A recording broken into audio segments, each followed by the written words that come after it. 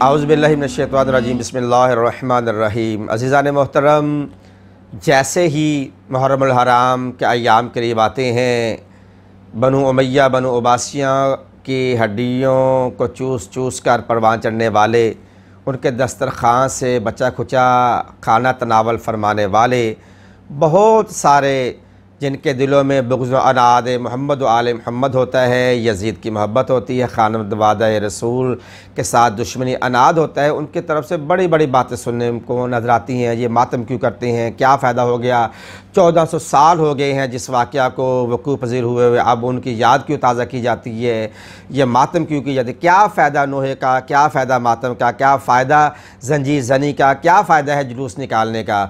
और बिलखुसूस फिर आके उनकी बात इसी बात पे अटक जाती है। ये जो जुलूस निकाले जाते हैं ये 4 दीवारी तक महदूद ना हो जाएं, महदूद होने चाहिए, ये बाहर क्यों आते हैं।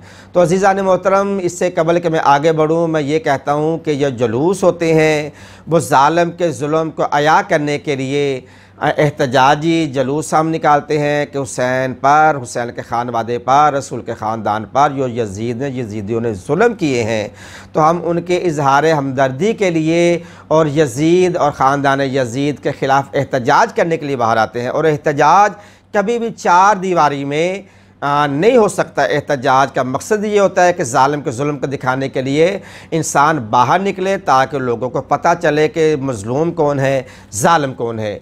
जैसे कि आज 28 अगस्त चल रहा है, 2019 का दिन है।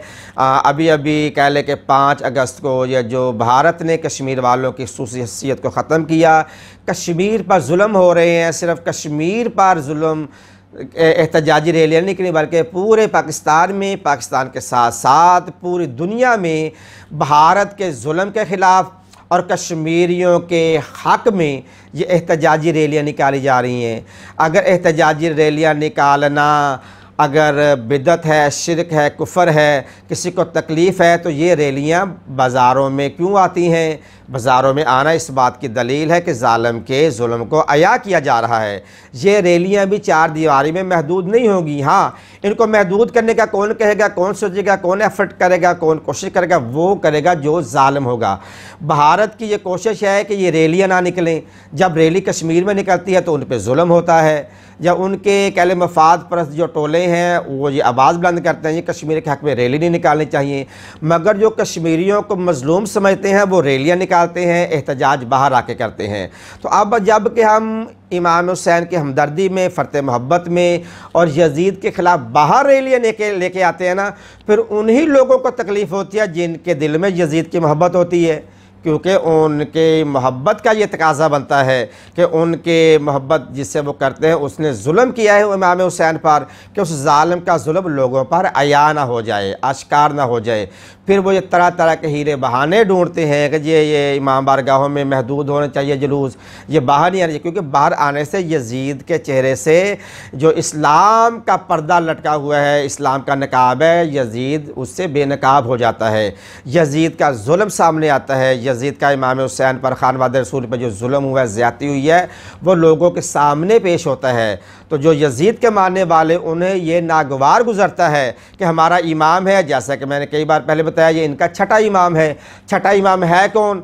जिसने ख़ानदान रसूल पे जुल्म किया है। तो उसका जुल्म जब लोगों के सामने आता है तो इनकी मोहब्बत का तकाज़ा है ये ऐसे अल्फाज अदा करें कि ये मातम जुलूस 4 दीवारियों तक महदूद होना चाहिए।